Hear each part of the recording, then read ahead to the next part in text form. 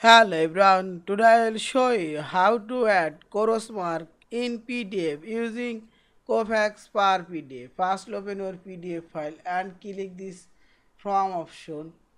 Here you will find this checkbox option. Click here and draw your checkbox